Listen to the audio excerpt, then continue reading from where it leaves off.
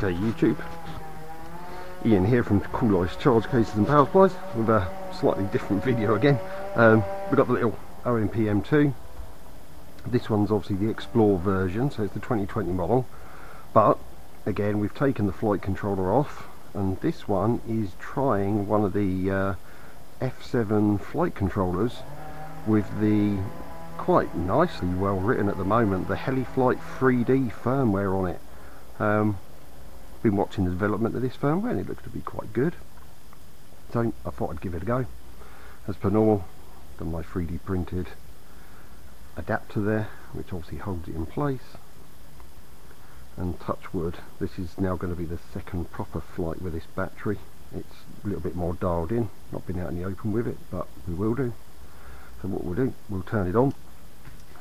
Now it obviously has an arming button, so what I've done, I've set SB as the main arming button, so that's the main one, and I've put warnings on that, so when it's away from me it'll warn me that it needs to be towards me. And then the secondary arming button is the throttle hold, so you'll see when I'm about to fly, once I switch off SB, tail motor will start, and then the main motor then won't start until I flick out a throttle hold, at which point then the master arm is made. So that works out quite good. So let's turn this on. Welcome to OpenTM. Switch warning. And there we go. So we need SB towards us, clears that one, and SF, which is my throttle hold. And then we're ready. Let's boot up the model, make sure the battery's in. And we're in.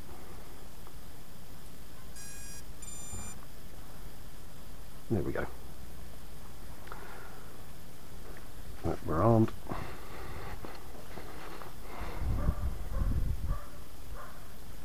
There we go. So, no specific throttle no specific throttle curves on this, just either on or off, and obviously governed at 65%. But I have set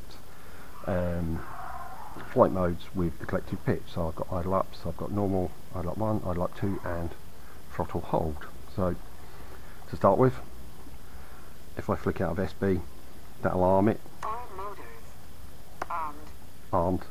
Obviously the main motor's not starting, so I can put it to mid stick. As soon as I flick out throttle hold, the main motor will obviously ramp up and attain flight RPM. normal mode. And there we go.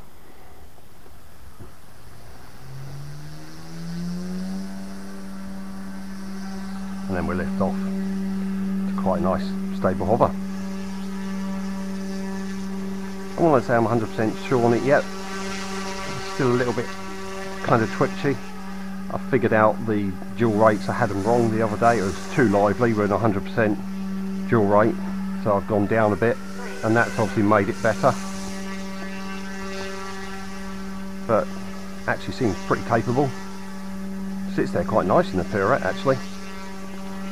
Still a little bit lively maybe for me, but that's more tuning. A little bit limited in the back garden here, ain't got much room, and obviously it's still a little bit of an untested setup, so I'm not going to push my luck.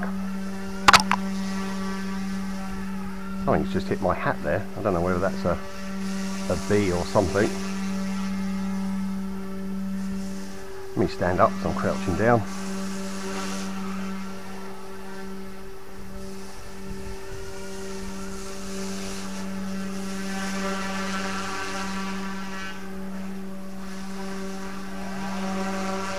So as you can see, it's actually very locked in. You can actually, I swear you can actually hear the tail working a little bit harder in this setup.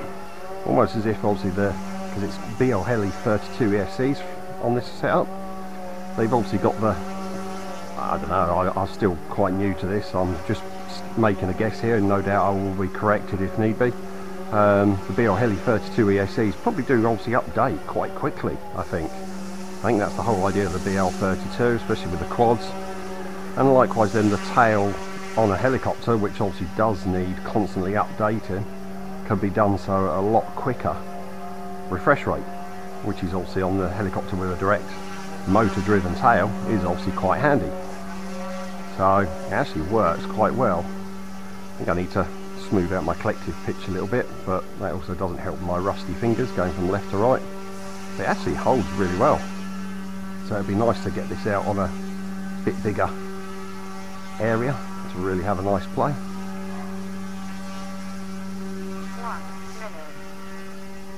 1 minute. One bit I always check, especially after the uSpirit and MSH unit, is obviously if there's any discernible bounce, and there isn't. But unlike the uSpirit and like the little MSH Micro Brain, you can control the PIDs and obviously alter the PIDs on this. And I'm using, I think it's PI Engineer's settings on this at the moment. Oh, here comes the wind, so it's going to bounce around a little bit more. As you can see, it's quite nice riding the wind. Nothing untoward. That's quite nice.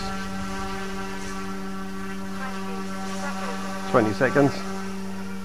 Last time I hovered the pack out for the flight time, it put back 400 milliamps into the 650 milliamp hour pack, so it's not far off.